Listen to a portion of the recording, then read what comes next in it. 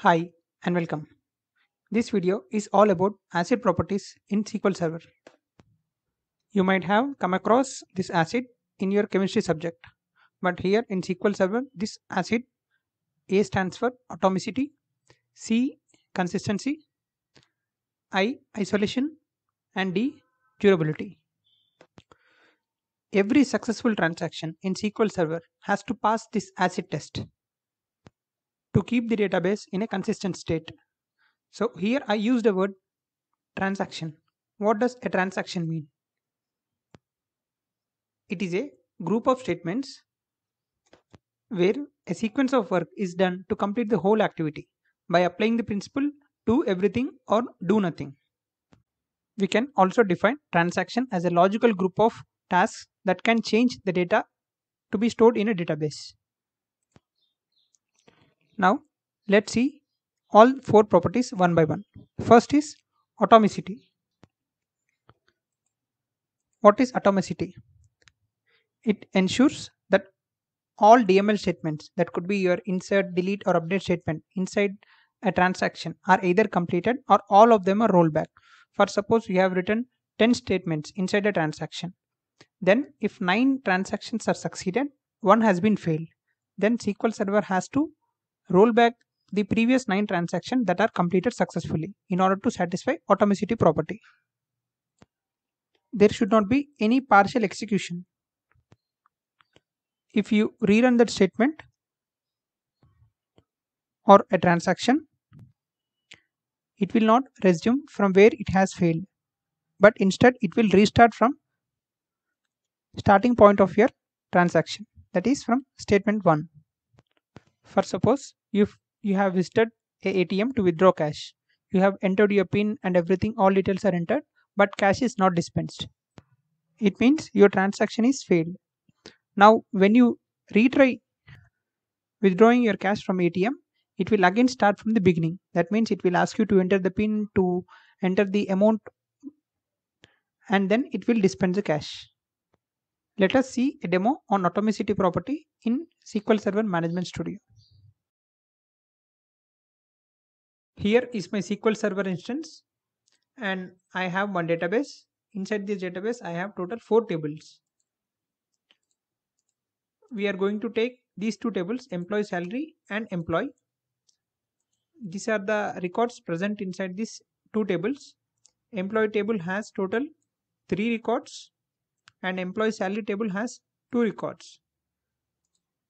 You can see for every employee there is an information about his salary in employee salary table, but for this third employee, since the status is inactive for that employee, we don't have any record pertaining to that salary information for this employee. Now I am going to make this employee status as active, and then I am going to insert the salary information of that employee. For that I have single transaction where I have update statement and insert statement. This transaction when executed successfully, it will update this employee status as active, and then it will insert the record here with salary. But I want to fail one of the statement inside this transaction. That's why I have used this string instead of the integer value of the salary. Let me execute this transaction and you can see one row is affected and you got another error. So this statement is executed successfully, but not this statement because of the error. Following atomicity property, all the statements inside the transaction should be completed successfully or rolled back. Now let's see the results of the table. It should be same as it is. It should not make it active because the statement pertaining to insert is failed. Let's execute and check. Yes, it has not made any changes. It means it has made first, but then this statement has been failed, insert statement has been failed, and this has been rolled back. Okay. Now let's insert the proper value and execute it once again. I have to pass integer value here. Now it is fine. I'm executing this transaction. You can see both the rows are affected. And now go and check the table values. See this transaction, it will become active and you will get one record inserted in employee salary table. Yes, the transaction is completed successfully.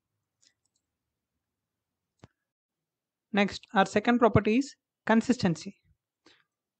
This ensures database is in a consistent state before the transaction was started and after the transaction is completed successfully. Before the transaction is completed or before the transaction is started, our database is in consistent state. So even after the transaction is completed, your database has to be remain in a consistent state. If whatever may happen in middle of the transaction, it should not leave your database in a half completed state. If there is a transaction error, the changes that have already been made will be rolled back to restore your database to its previous consistent state. Let us understand this using a simple example.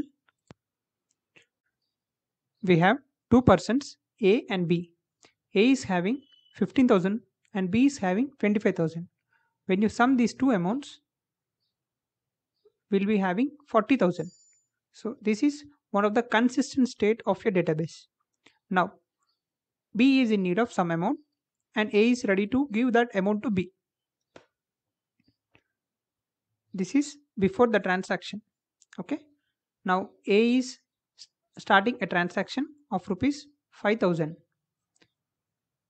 It means account of A will be debited with 5,000 and account of B will be credited with the 5,000. And once the transaction is completed successfully, in the account of A it will be 10,000 and in account of B it will be 30,000 and again the sum will be 40,000.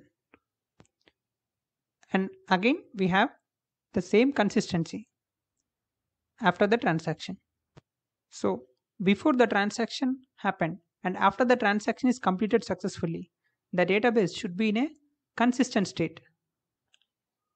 If for suppose A account has been debited but B has not received the funds, then the changes done will be rolled back and A will receive a refund of 5,000.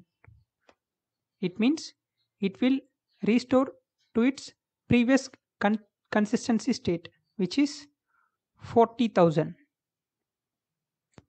In this way, after every transaction, your DB will be transformed from one consistent state to another consistent state. Next, we'll see our third property, which is isolation. When multiple transactions are executed together, none of the transactions should be affected by other transaction. It means the partial effects of one transaction should not be used by other transactions. Each transaction is independent of every other transaction. The concurrency control component will take care of this isolation property. And in SQL Server, we have locking mechanism that maintains this isolation property. Let us understand this using a simple example with a demo in SQL Server Management Studio. I have a SQL Server instance and I'm taking DB123 database as an example. Inside this database, I have total 4 tables. I'm taking employee table here. So the contents inside this employee table are, you can see there are 3 records. Now I'm going to modify the third employee information. I'm going to modify the phone number of this employee. So I am going to start a new connection. So this is my new connection. Let's say one user has connected to the database or to the server and he started updating the employee information and he is trying to update the phone number and he is using begin trans statement.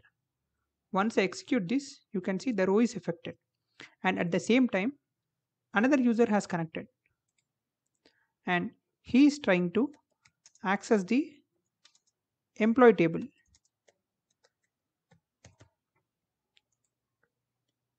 when he execute this, you can see the statement is still executing.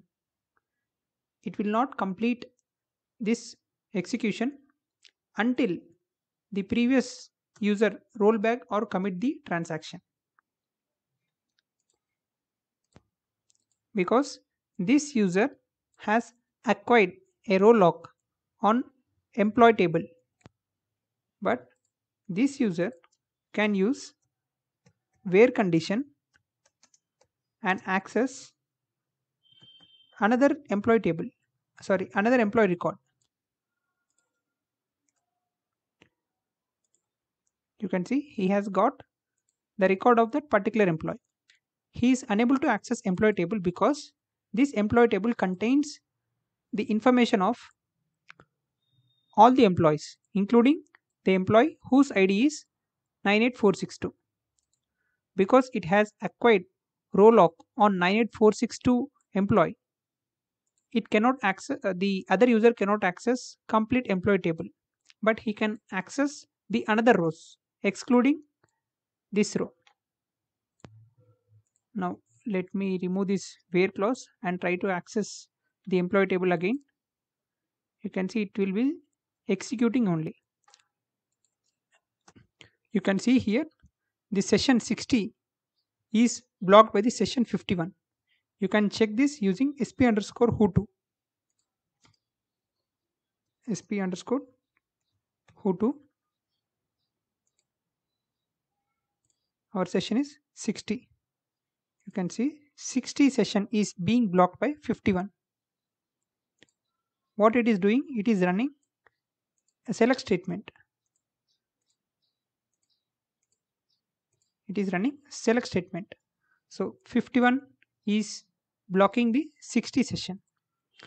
Let's say we have in 51 session the user has rolled back this transaction. Okay, and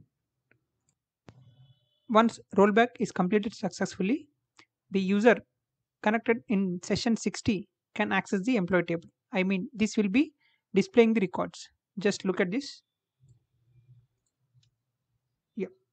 So the session 60 can access the employee records. The lock has been released. You can execute sp underscore who2 and you can check there is no blocking sessions here. The session 60 is sleeping status. Okay. So this way SQL Server maintains locking mechanism to maintain the isolation property. The last property we have is durability. This ensures once the transaction is successfully completed or when the transaction is committed successfully, then the changes it made to the database will be permanent. Even if there is some system failure or power failure, it should safeguard your committed data. It means all these completed transactions or the committed transactions will be written to the disk and no changes will be made to them until you change it by yourself. Here in my database, I have a employee table and these are the records inside this table. Here I am going to insert one more record of my employee. Once I commit this transaction, you can see the one row has been affected and I can see the new employee data in the table. My transaction is completed successfully and it has been written to the disk. So even in case of any system failure or server has been shut down, this data is available in the disk because this is a successful transaction. So by this I can say my database is durable. Most of the popular databases such as SQL Server, Oracle and MySQL follows these ACID properties by default.